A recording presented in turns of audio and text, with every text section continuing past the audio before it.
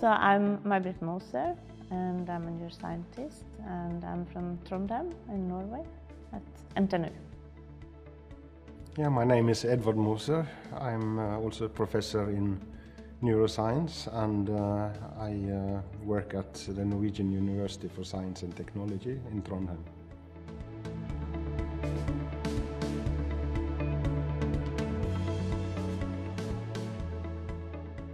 Simply, it could be said that we're studying the brain's map of space. The brain has an internal map that allows us to find our way in the environment. It consists of a number of different cell types that all have their own functions in navigation. It's kind of a GPS system in our brain. And lately we have just discovered a new type of cell, the speedometer, or the speed cell.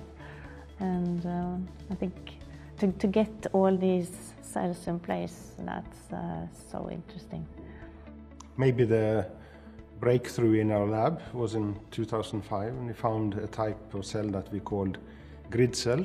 So a grid cell is a cell that fires in certain locations, and those locations form a grid over the entire environment where you are. So it is like a coordinate system that the brain uses to plot in positions in the environment. We think, but at least these cells, they need to know exactly where to be active and where to be silent. These speed cells that we found, they're the last piece of the puzzle. How can you really get the correct position for each field for these grid cells? So they need directional input and they need speed input. And for the directional input, there's yet another type of cell called head direction cells. So these cells were actually found in 1985 by Jim Rank. And they are active whenever an animal or a person moves in a certain direction and not otherwise. So then, there's yet another type of cells that fire whenever we are at borders of the environment, close to walls, cliffs and so on. So in that sense, the system has grid cells, border cells, head direction cells, speed cells, and they all work together. Each have their own function, and they all together create a dynamic map. Base cells, they are the oldest ones The oldest cells. They were discovered in 1971 by John O'Keefe, so they have always been around. But what has happened the last 10 years is that suddenly it's gone so much more complex, so many more different types of cells. So it's very exciting now to study how they all work together.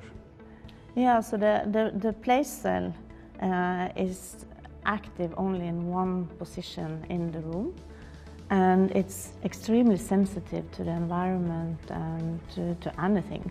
So one major difference between those maps is that the entorhinal map, the one with the grid cells, each of these modules or resolutions that May-Britt mentioned, is very stereotypic, so that if you go to 100 different places, then it will be the same map that is used every single place, because cells that fire at neighboring locations in one environment will also do that in the second room, in the third room, and so on until you are in the 100th room.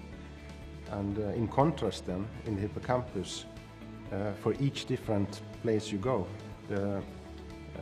for each different room that you visit, then the relationship between the cells where they are active is completely scrambled, so that you have for 100 rooms, you have 100 completely different maps in the hippocampus. So it's very useful for memory because you can individualize them so much better. Whereas in the entorhinal cortex with the grid cells, it's just the same map used over and over again. But that's good if you want to measure. If you want to measure distances, you don't want to have 100 different measurement systems.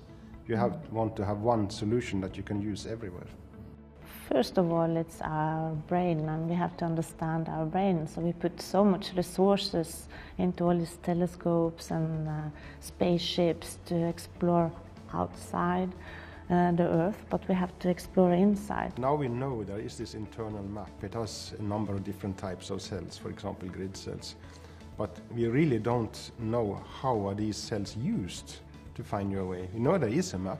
It has all the information that is necessary, but how does the rest of the brain or these cells among themselves actually extract information and convert that into a movement from one place to another? That's one of the things that we are interested in.